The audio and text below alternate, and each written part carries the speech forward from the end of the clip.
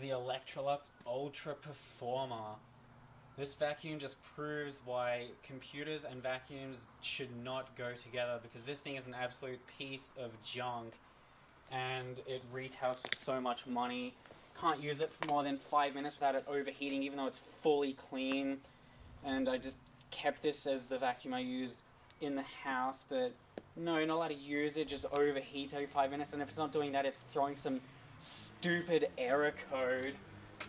Just keeps throwing these random numbered error codes, and of course there's no point trying to sell it or fix it because you can't and no one wants to buy it. What is the point of a vacuum having a stupid computer in it? As far as I can tell, you just turn it on and turn it off. It doesn't need anything else. And the buttons on it are stupid and you get stuck. Wow, it turns on, it's going to turn off so shortly after because it's a piece of junk. Oh, what's that? It's got an error. Oh, it's turned back on. Front handle.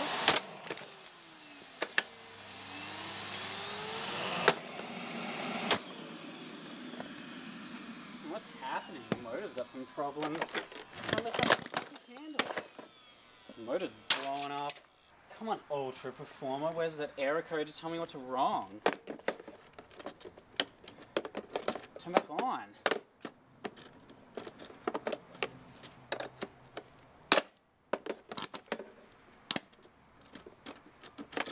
Why is it sparking like that? Didn't trip the breaker. Come on! What do I have to do to turn the motor on? And everyone's going to think I'm going to get electrocuted even though I'm insulated, but everyone's just so much smarter than me, apparently. Must be right, whatever they say. Yep, thought so. Error code.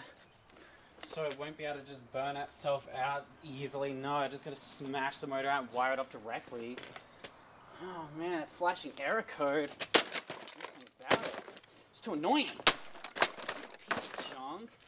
And of course, instead of claiming warranty, people just give these away because they just go and buy a brand new one, and that's why these companies can make this stuff. And the canister design on it is really stupid and clunky, and I don't like it. It's got this thing, I don't know what it is. The whip cord. It's bad, it can whip. Feels good destroying this thing. It's just so stupid. Gotta have this ultra high-tech computer in the vacuum because apparently it needs it. But then I get the store brand vacuum and they just last and last and last and never give up because they don't have stupid computers in them. Alright, motor's out. Try and burn it out. I guess no motor burnout. It just buzzes and shuts off because it has a thermal safety switch in it rated at 115 degrees Celsius. That's what it says on it. I guess no fancy burnout. Smashed all the pieces. Don't want anyone using any of it. Why would anyone want to?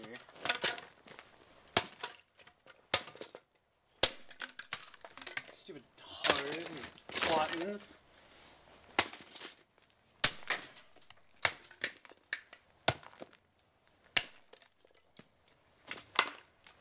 UltraPerformer, ultra piece of junk.